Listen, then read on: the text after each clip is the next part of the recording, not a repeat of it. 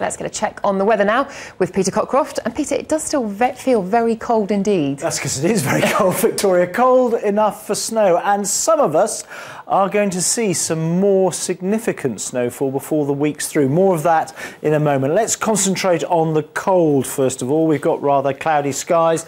There's a bit of wind blowing as well. Temperatures around about 0 at the moment, but if you add in the chill effect of the wind, well, it feels more like -4 or -5 out there.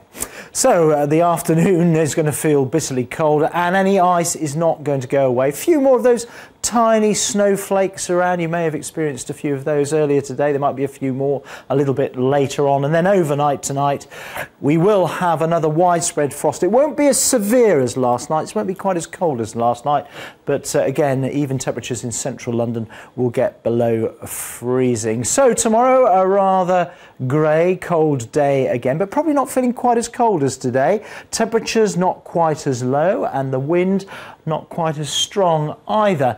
And then it's after dark that interesting things start to happen. Yes, that's snow behind me. If I just move out of the way, you can see the computer is indicating that the heaviest snowfall is likely to be just to the west of London, and the Met Office has issued an early warning for that. That's not to say we won't see some snow in central London, but it'll tend to fizzle out as it gets into the capital.